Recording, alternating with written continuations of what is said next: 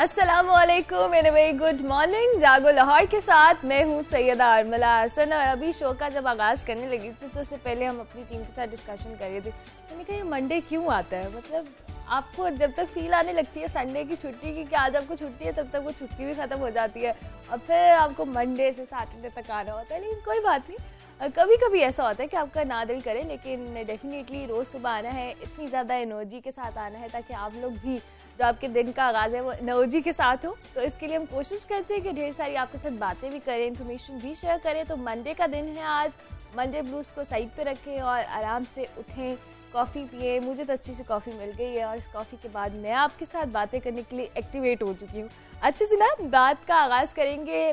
जो आजकल का दौर है, दौर के हवाले से मतलब चीज़ें जिद्दत आ रही है, हर चीज़ में नई से नई चीज़ आपको मिल रही है। पहले आप पुरानी जो बिल्डिंग्स देखा करते थे उस पर बहुत ज़बरदस्त जो कह लें आर्ट वर्क हुआ करता था, लोग बादशाहों किसी एरा की तस्वीर सारा कुछ उस पर बना होता था। लेकिन अब जनाब बिल्डिंग्स पर जैसे चूँकि टेक्नोलॉजी का दौर है, नए वर्जन्स का दौर है, तो उसमें व्हाट्सएप इमोजीज जो हैं उनके जो है कह लें इमेज के साथ बिल्डिंग्स बन रही है। और ये बिल्डिंग जनाब कहाँ है? ये बिल्डिंग है हॉलैंड में, जिस पर एक इमारत पर 22 इमोजीज बनाई गई हैं और जो कि हर खास आम की तवज्जो का मरकज़ बनी हुई है जनाब। और इन इमोजीज को इमारतों की पहचान के लिए भी इस्तेमाल किया जाता है। और कदीम ज़माने में तारीखी इमारतों पर बादशाहों के चेहरे, मुजस्मे, इस तरह की चीज़ें बनाई जाती थी। लेकिन अब चूँकि इमोजीज का दौर है तो ये जनाब इस बिल्डिंग पर बनाई गई हैं। अगले 10 या 20 बरस बाद लोग इमोजी से इमारत को पहचान कर बता सकेंगे कि ये इतनी पुरानी है और ऐसे दौर में इस्तेमाल होती थी जब व्हाट्सएप पर ऐसे आप जो कह लें फेसेस का इस्तेमाल किया करते थे, इमोजीज का इस्तेमाल किया जो करते थे। और जनाब 22 इमोजी व्हाट्सएप से ताल्लुक़ रखती हैं। उन्होंने 3D सूरत दी गई जिसमें हर पहलू पे जो है मुकम्मल वो कह लें ना उसमें हर बारीक चीज़ का ख्याल रखा गया है। इनके मुताबिक जो जिन्होंने बनाई है कि लोग इसे दूर दूर से देखने आते हैं और वो जो एक पुरानी सी इमारत है उसको देखने के बजाय उसमें चूँकि जद्दत का एक एलिमेंट शामिल हो गया तो लोगों का इंटरेस्ट लेवल भी इसमें बढ़ गया है। तो ये जनाब इमोजीज वाली इमारत है हॉलैंड के अंदर जो हमने आपको बताई है। अच्छा जनाब, ये हमारी आज की पहली रिसर्च थी। अब ज़रा दूसरी बात बताएं और वो कुछ इंटरेस्टिंग ऐसे है कि बाबर जो आप हजाम जिसके पास अक्सर मर्द हज़रात अपने कटिंग कराने और ये सब जाते हैं थोड़ी डेंटिंग पेंटिंग के लिए, लेकिन उसके बाद आपने कभी सोचा है कि एक घोड़ा जो है हजाम के पास जा रहा हो? लेकिन जनाब ये एक बच्ची है, अब तो खैर बड़ी हो गई होंगी क्योंकि इन्होंने अपने बचपन में एक घोड़े की अपना जो पेट घोड़ा था उसकी इन्होंने जनाब हजामत की और उसकी कटिंग की। उसके बाद से ही अपने काम में इतनी महारत हो गई है कि इनको हॉर्स बाबा के नाम से पुकारने लगे हैं दो लोग।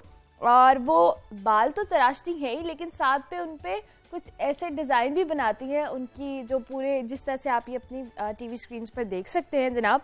9 साल की उम्र में इन्होंने अपने पालतू छोटे घोड़े के बाल तराशे थे। पहले तो ये घोड़ों के बाल जो है आम तरीके से तराशा करती थी, लेकिन बाद में इन्होंने इस पर डिज़ाइनिंग भी शुरू कर दी। और मेलोडी ने अपनी ज़बरदस्त महारत को अपने खुद तक ही महदूद नहीं रखा बल्कि इन्होंने ट्रैवल भी किया और दुनिया भर में अपने इस टैलेंट को दिखाया भी और लोगों को इस फ़न की तालीम भी दी। सबसे बढ़कर इन्होंने जनाब कई टीवी प्रोग्राम्स में भी शिरकत कर चुकी हैं, कई आर्टिकल्स भी लिख चुकी हैं इस पर। और 2013 में इन्होंने काम शुरू किया था जो अब बहुत ज़्यादा इनको कामयाबी है। और बाज़ दफ़ा तो मेलोडी कहती है जनाब कि वो एक दिन में 5 घोड़ों पर बाल तराश कर फ़न पारे बनाने से पढ़ते हैं, लेकिन शौक की वजह से उन्हें वक्त गुजरने का पता ही नहीं चलता और 2 घंटों से 10 घंटे तक लग जाते हैं उन्हें किसी भी, ये डिपेंड करता है कि किस तरह की डिज़ाइनिंग वो किस तरह के घोड़े पर कर रही हैं। तो लिहाजा और उसके साथ साथ ना वो घोड़ों की नस्ल और खाल के लिहाज से जो है उस ब्लेड का भी इस्तेमाल करती हैं। तो ये भी एक डिफरेंट तरह का टैलेंट है जो एक खातून ने अपने शौक के आगे जो कहने शुरू किया उसके बाद इसको परसू करती चली गई। अच्छा जी जनाब, अगली भी हम आपको एक आर्टिस्ट के हवाले से बताने वाले हैं। रिसर्च और एक कैनेडियन नौजवान है। मोनालिसा की पेंटिंग्स आपने देखी होंगी डेफिनेटली, लेकिन आपने वो देखा होगा कि एक बर्फ़ पर मोनालिसा की पेंटिंग बनाई गई हो। तो जनाब ऐसा ही कुछ कैनेडियन आर्टिस्ट ने किया है और इसको स्नो लीज़ा में तब्दील कर दिया। जनाब इन्होंने टोरंटो से इनका ताल्लुक़ है और आर्ट का ये अमली नमूना पेंटिंग करके नहीं बल्कि उन्होंने बर्फ़ की चादर में ढके अपने घर के जो सहन है उसमें एक जो कह लें बेलचे की मदद से बनाया और लोगों ने इसको पसंद भी किया। सोशल मीडिया पर जनाब इन्होंने इसको जो पेश किया और इसके बाद जो है स्नो लीज़ा के नाम से इनकी ये पेंटिंग जो मशहूर हो गई कि उन्होंने बर्फ़ पे बनाई और बर्फ़बारी चूँकि बहुत ज़्यादा हो रही है तो इस लिहाजा भी है, तो उसको तख्लीक करने में वहाँ पर कामयाब भी हो गए। अब मशहूर ज़माना मौला रिज़ा की पेंटिंग जो इटली के मुसव्विर ने जैसे आपको पता तैयार की थी और 1509 में मुकम्मल हुई थी। ये पेंटिंग उनको बहुत पसंद थी तो उन्होंने सोचा कि वह दोबारा से इस पेंटिंग को बनाएंगे इस आर्टिस्ट ने, और इन बर्फ़ के साथ इसको बनाया। और ये डेफिनेटली इसके लिए बहुत सारी बर्फ़ पड़ना भी ज़रूरी है। आज हमने डेफिनेटली जो आपके साथ picture of the day share करते हैं उस पर हम बात करेंगे, आपको पिक्चर दिखाते हैं और उस पर डिस्कशन करते हैं।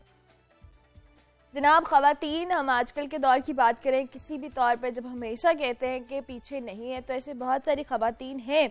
अब पाकिस्तान में अगर बात की जाए तो 16 लाख से ज़ायद जो ख़वातीन हैं वो मज़दूरी के पेशे से वाबस्ता है, जिन्हें चाहे घर में काम करती हैं या गारमेंट्स की फैक्ट्री है, कोई भी ऐसा काम जो वो किसी इंडस्ट्रियल लेवल पे करती हैं, घरों के लेवल पे करती हैं, ये पाकिस्तान की मईशत में तकरीबन 60% से ज़ायद हिस्सा डालती हैं। लेकिन इसके बावजूद ख़वातीन को उस तरह से जो कह लें इनकी मेहनत के अवज़ ना इनको मुआवजा मिलता है, ना उस तरह से रिगार्ड किया जाता है, ना ही उन्हें सोशल सिक्योरिटी मिलती है और ये सारी चीज़ें।